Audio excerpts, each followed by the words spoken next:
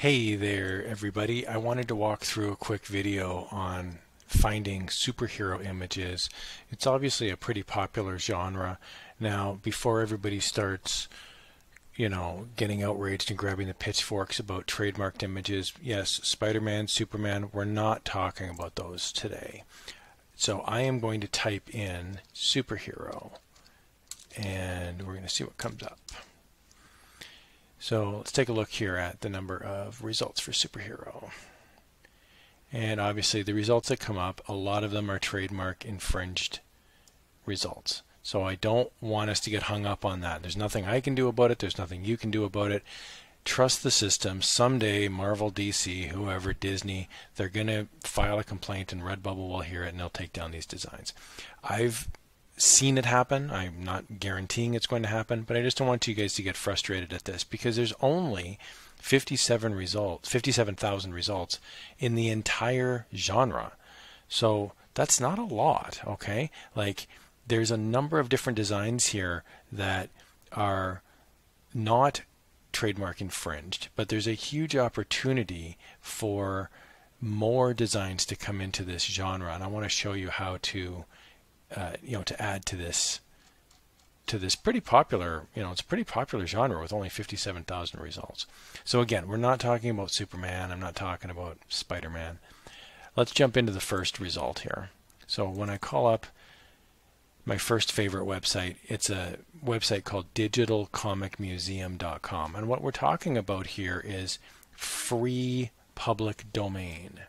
Okay? Free public domain Golden Age comics. And the reason that they're public domain is because they're so old that the limit of its copyright is gone. Okay, so these are copyright free and they're in the public domain, meaning you can do anything you want with these comic books for the most part. Now look, I'm talking 99% of the things that you want to do with this stuff. So let me just pop open, latest updated comics. I'm just going to open this one called Movie Love 17, just to give us an idea of anyone. This is an ad, by the way, in case anybody starts going, holy moly, they got Action Comics on here. No, it's an ad. I'm just going to close that out. They got to make money too. So here is a comic book that is a movie comic book, and you can download it, you can look at it. It's pretty neat. So it gives you actually all of the details about the comic book itself, but you could actually read the book. So I'm just going to click on preview, and that gives me a really big page that I can look at, and I can scroll through the pages here. Page 1 of 37, page 2 of 37, and what I'm essentially doing is I'm basically reading the comic book. There's an old vintage ad. That might be kind of neat if you were to ever do some sort of a Redbubble or Teepublic design using vintage ads.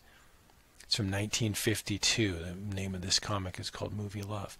So there's pictures like this, which is professionally done artwork, and you could take these designs and you can do whatever you like with them. It's pretty neat. Now, there's obviously panels with lots of words, and I'm not suggesting you just rip off the entire comic and throw it on Redbubble. I mean, nobody's going to buy page 4 or 5 of a comic book. Maybe, I don't know. I mean, maybe they might, but but this is a great example of where you could take a picture and just remove the old background, and you could have some sort of a vintagey wallpaper background, and that would be, pretty neat. So again, Digital Comic Museum is a really easy way for you to get comic book artwork that is free. Here's another one, a really popular old comic book from the 1950s. It's called Ace Comics here. This is the publisher, Ace Comics, and Baffling Mysteries is one that I myself have read a few issues of, and it's like a vault of horror, like an old EC Comics. So I'll just open up one here, Baffling Mysteries. I'll just pick one at random, number 9. So here's Baffling Mysteries. Okay, and when I click on the preview button, I can see some of these old covers are really cool. So even just the logo, I mean, you got baffling, weird, fantastic, astounding, Baffling Mysteries. You could just take that, remove the yellow, or even run it through some sort of a filter, maybe a vintage filter, make it look distressed, and just that alone would look great on a coffee mug or a t-shirt. Here's the pretty cool old artwork. Got a couple bad guys abducting this poor dude.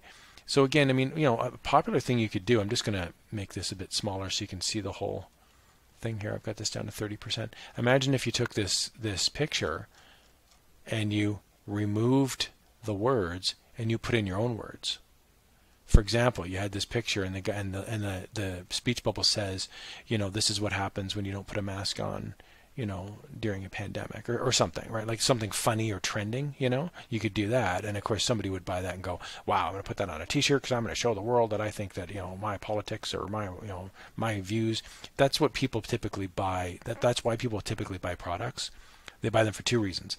They're either really pro something and they really like something, or they're very anti something. They don't like something. So again, you could put something in here that's just funny, right? You know, you could have, you know, the date, you know, this is the date police. You know, these two horned devils come in and they go, you know, we're the date police and, you know, we're taking this guy away because he's a creep. I mean, something, right? I mean, again, it doesn't have to be the most wittiest thing in the world, but you could certainly, you know, find that by removing the words, you've got an opportunity here, because this is all professionally done artwork. I mean, that's beautiful artwork, right? Or you could just leave it alone. You could just literally just put it up as is. So anyway, that's one idea. Digital Comic Museum is one. The other website that I really like is called Comic Book Plus. So there's the website there, Comic Book Plus. And I probably use this one just a little bit more. It's just personal preference, but I just like the way that this is laid out. You can select categories of comic books.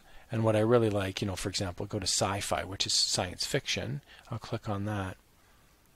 And when it loads up, it will show me all the different genres, or sorry, all the different publishers within this genre. So we can see there's science fiction compilation, The Adventures of Captain Havoc, Air Wonder Stories. Again, all of these are in the public domain.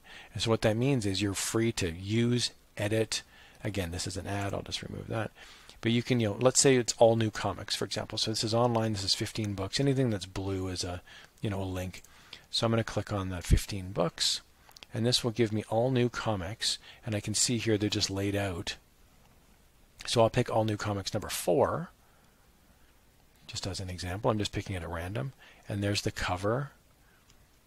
And I'm just going to see it loads up right here. So all I have to do is just right click it and I can view and save the image, right? So I mean, pretty neat. And by clicking on it, it takes me to the second, the third, the fourth page. So again, there's some really neat old footage here that you can use. And again, some of it is high quality scans, some of it is low quality scans. Oh my goodness, that's a little violent. So again, there's, you know, a lot of them are war comics. This is science fiction. There's war. There's different genres, right? So when you go to categories, a really popular one is romance comics. So I'm going to click on that. And what I mean when I say popular is it's popular with women on Redbubble is what I mean. So here's just an example. All for Love is a pretty popular book. All Love, All Romances. I'll go to All Romances. So I'll click on the 5 books under All Romances, and I'll see it pops up. And I'll just pick on, I don't know, All Romances number 3. I'm just going to pick one here at random. And we can see here's a nice picture. It's going to pop up. There's All Romances. And we can see there, again, you know, it's just a very basic 1940s, 1950s cover. And then inside are ads. And, you know, pretty neat old footage. Now I want to just pop open Redbubble here really quickly. So give me 1 second. The thing that I really like about Redbubble is you can see the interest in a genre, which is kind of nice. So I'm going to type in, for example, romance comics. Okay. And are we going to get 2 million results? Are we going to get, you know, 100,000 results? Who knows, right? Oh, look at that. Only 3,300 results for romance comics. A really popular one is, for some reason, women crying. So they just, I don't know if it's a pop art thing or what the dealio is, but there's a bunch of here that are women crying. And the other one is women slapping dudes. So here's another one. And the ladies, oh, this is a perfect example. So see how the text box here, it says make me a sandwich. It might be the original text, it might not be the original text, but either way, that's pretty funny. So, again, you could find a picture of a woman slapping a dude, and then you could just change the words, and all of a sudden you've got a relatively unique design. So again, I mean, these are a lot of, romantic adventure comics. Again, don't focus on the ones where somebody's obviously ripped off Marvel or DC. That's not what we're talking about here. Yes, they may sell a couple copies. They may even go a couple years. Don't worry about it. Stick true to what you're doing, because if you find an old genre picture, you can sleep well at night that you're not going to get busted on Redbubble and you're not going to lose your account. What happens is people go years, they build up thousands of designs, and then they get their account suspended and they lose their mind. Well, don't even run the risk of that. Instead, just, have old-timey public domain images where you can have, things that are really kind of quirky. And I have to say, women in general, and I'm totally going to stereotype here for a second, so please don't write the chief of police here, but typically this sort of let's take a look at this one, Pink Pop Art Crying Comic Girl. This picture, most women who aren't comic book nerds, they don't particularly care if it's Marvel or DC or which comic book they just care about the picture. They're going to buy a handbag or a duvet cover or a sticker, and they're going to go, I like that picture. It's old, it's vintagey. They don't care if it's Marvel or DC or Timely Comics. They don't care. So they're going to look at that and go, wow, there's a lady kissing a police officer on an old-timey comic book. Here's a lady who's, the phone's ringing and she's distressed. I mean, these are really, pretty cool old designs. And nobody really cares which issue it is, right? So we don't need to go down that nerd route. We can just look at this and go, romance comics. Interesting. The other one is science fiction. Let's type in vintage, for example. And we can see here there's vintage science fiction. Now again, there's going to be some designs in here where people are, ripping off trademarked images. Don't worry about that. Let's stay true to what we're doing here. I don't see a lot of comic book images in here. So again, that could be an opportunity for you. If we go up and we go science fiction comic book, let's see what comes up. 1,500 results. That's not a lot of results. There's a weird science fantasy genre. Again, I don't, this one here, this EC, that is not public domain. So I would only go off of what the websites is that I showed you. Here's one. This is a pastiche of a bunch of old science fiction comic book covers. That's really cool. Let's click on that one for a second. Again, I'm just looking this stuff up at random. So this is a sci-fi comic collage shirt. That is a great design. It's all public domain. As far as I can tell, it's all public domain. It's old pulp covers. And you can't buy that out of Walmart or a Target. That's a nice vintagey looking shirt.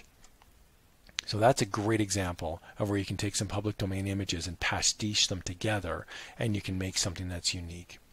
So again, I hope that helps. There's a couple different websites that you can use. And yeah, I mean, go forth and conquer. There's a lot of public domain images you can use, and you don't need to worry about trademark infringement. You can put your head on the pillow at night and sleep soundly.